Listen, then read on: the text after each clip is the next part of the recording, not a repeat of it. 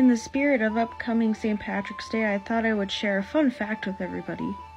Did you know that this heart-shaped leaf that's in the background right now is not actually a clover?